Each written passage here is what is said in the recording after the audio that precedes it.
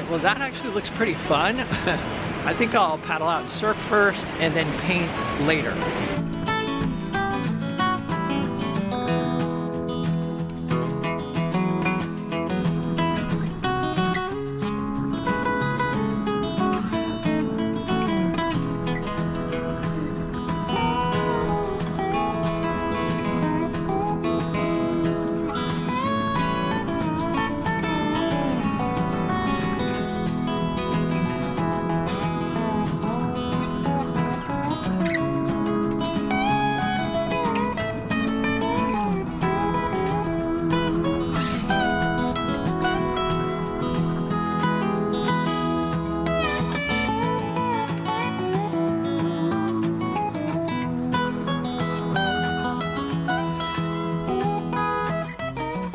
Okay, that is hands down the fastest service I've ever encountered.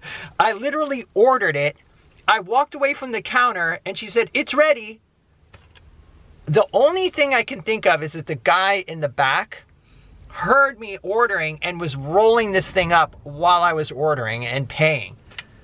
Anyway, well, let's dig into this thing. It feels solid. I will say that it's heavy, okay? So they did not skimp. I got whole beans, avocado, rice, and cheese. $6.80. Ooh, and they browned up the tortilla. Smells good. I don't know. Let's see. Oh, and then no chips, but that's all right. And they gave me some sort of salsa here. Yeah, the tortilla's kind of crispy. I like that. Very good. Very good. Yes, I'm impressed. Okay, this is probably gonna ramp up the spiciness, so let's try this. A little bit. Definitely. So good. Just what I needed too. There's no way I'd be able to paint without eating. Taqueria de la Hacienda Santa Cruz. They did me right. All right, so a nice little surf session and a killer burrito. What a way to get reacclimated to Northern California.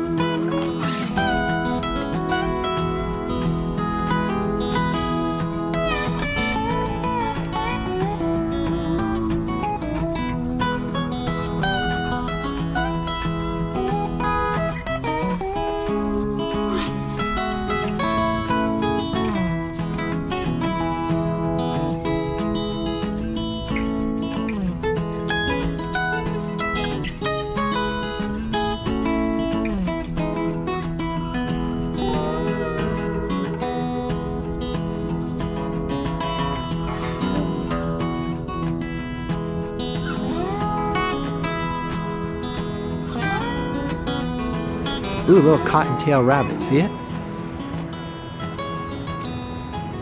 Alright, so I kept on driving. I ended up at Pigeon Point. It's actually beautiful out here, not too windy, so I'm gonna see if I can come up with some sort of compositional idea and then get to work. Lots of wildflowers. Feels like spring is in full bloom. Kind of like this view here with the rocks leading into the distance. That's got potential. Looking in this direction is just too bright because it's like looking right into the sun. So I think I'll try to make something of this right here.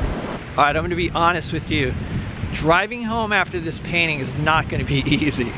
I stayed out in the water almost 2 hours in Capitola. So I am gonna be exhausted. All right, so I'm kind of set up in a precarious spot here. But anyway, I've got a 16 by 20 inch panel. There's the view. Usual colors here: cadmium yellow, lemon, titanium white, cad yellow medium, yellow ochre, burnt sienna, alizarin crimson, dioxazine purple, ultramarine blue, and phthalo blue. I'm using liquid today as usual. And I will also be doing this painting primarily with this number 10 synthetic bright and probably, I don't know, maybe this number 6 synthetic flat. I've got some natural bristle brushes here, but they're all kind of worn down. I need to replace them. That one's not too bad. Looks like kind of like a filbert. I might use that one too.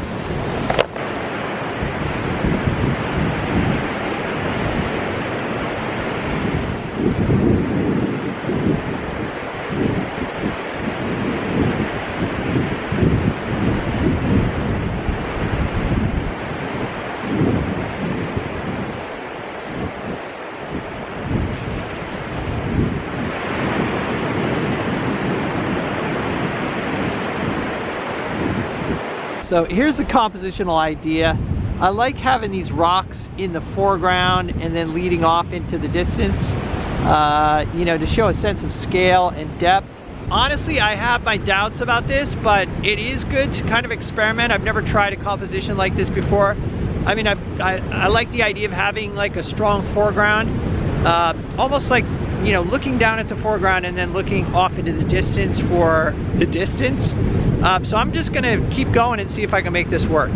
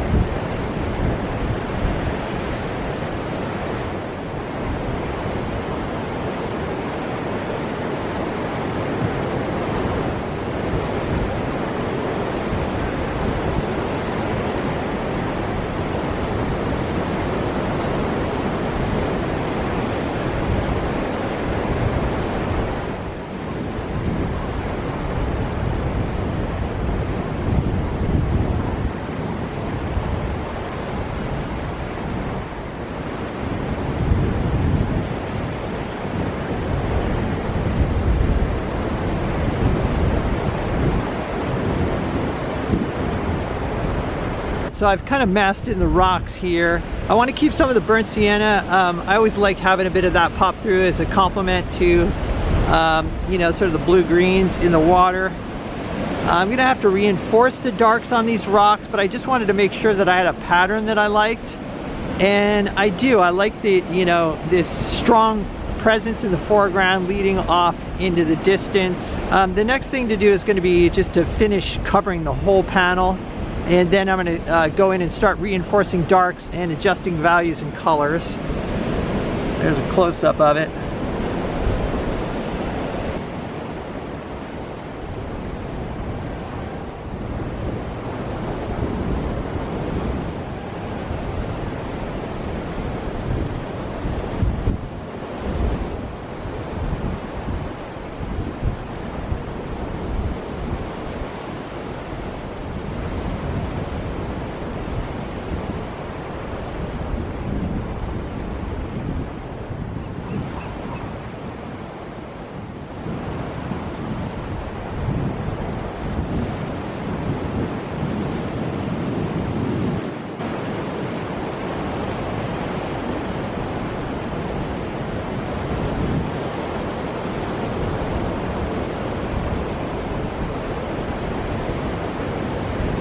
All right, so I'm tired, but I'm not as wasted as I thought I'd be. It's kind of a fun experiment. So let's go back to the studio and take a look.